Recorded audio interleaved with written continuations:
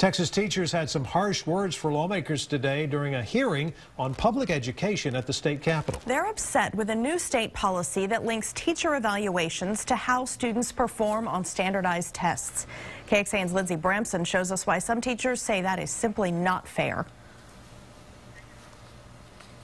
It was a packed room here at the Capitol as several local school employees from all over the area showed up and expressed their concerns about a change in teacher evaluations. I know how to explain concepts to kids. That's my expertise. Local school teacher Patty Hill was far from quiet in front of legislators. So my least favorite part of the job, I hate it. I hate that, my kids are being evaluated on some test that really doesn't measure what they get out of my course. Hill teaches algebra to students at Keeling Middle School and says there's a flaw in the current system in which teachers are evaluated. Primarily because if you just read it on its surface, I would get a horrible review based on the current standards. And while she's all for change, Hill says basing teacher evaluations on how well a student does on a standardized test isn't accurate. A teacher for more than 16 years, Hill now puts her lessons online. So if you see sine theta, you can convert that to 1 over cosecant theta. It's called a flipped classroom, which allows students to be more involved inside the classroom and read the lectures after school.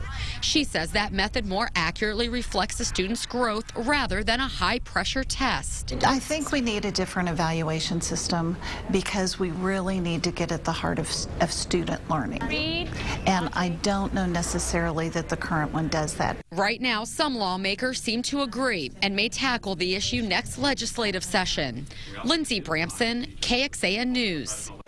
The Association of Texas Professional Educators released a statement about this, saying we flatly reject any notion of a dual system that would only use test scores to evaluate teachers in core subjects. More than 60 school districts in Texas will use the new appraisal system this fall in a pilot program. Just a few of them are in Central Texas. We're talking about Lake Travis and Pflugerville ISDs. Those are the largest area districts in that pilot. Wimberley, Elgin, and Fayetteville school districts will also test that new teacher appraisal system. And the new system will be available to all school districts for the 2015-2016 school year. The Texas Education Agency has already stopped collecting data from the current teacher evaluation system, in part because teachers almost always get high scores. In 2010, 96% of Texas teachers received ratings of proficient or better. Just 77% of Texas students met passing standards on achievement tests.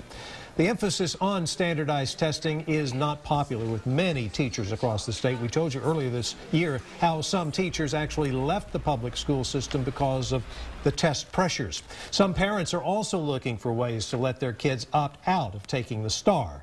You can find more about our coverage of the testing controversy online right now at KXAN.com.